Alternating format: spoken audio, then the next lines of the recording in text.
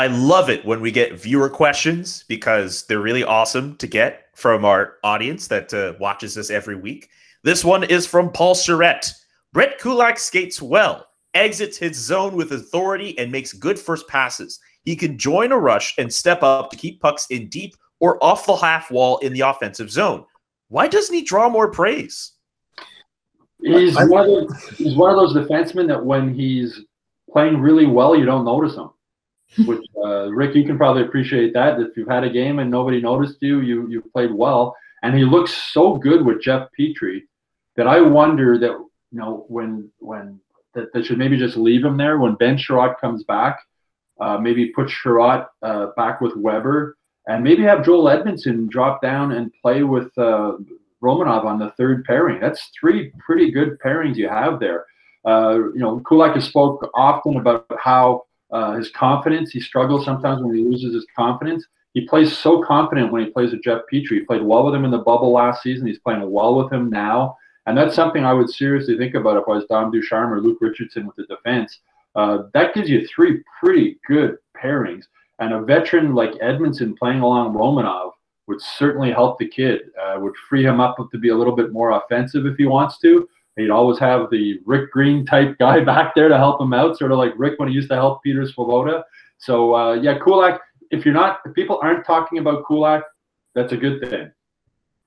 And I mean, really, if look at his game, and one thing that will never change: as soon as a defenseman makes a mistake, everybody knows it's a mistake made by the D. The forwards can get away with a lot more, and everybody goes, "Oops, nice try." But the defense make a mistake, and it's either a scoring chance or a goal.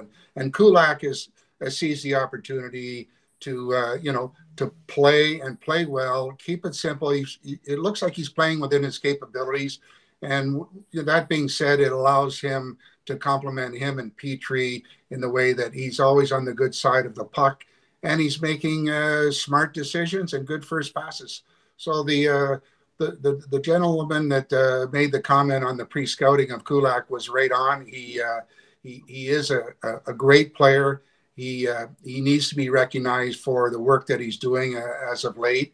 And you know what? Hats off to the coaching staff in giving him the opportunity to play lots and allow him to develop and build confidence and become a real solid player for them. And it's really nice to see a defenseman like that grab the opportunity and do what he's doing, and that is keep mistakes down to the minimum, keep your plays simple, don't get yourself in trouble, and work together with your partner so that you can be dependable and be used in any situation, and that's going to allow you to become a better player for your career.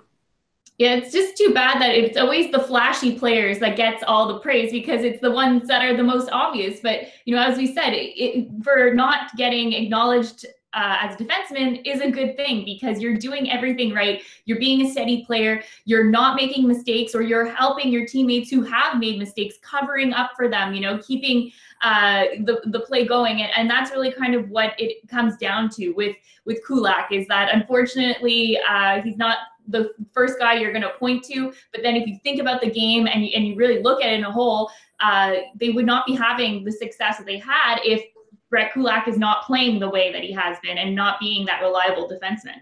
Well, our friend Rick wasn't a flashy defenseman, but there's a reason why he was a #1 overall pick at the NHL draft. He valued defensemen who aren't noticed all the time on the ice.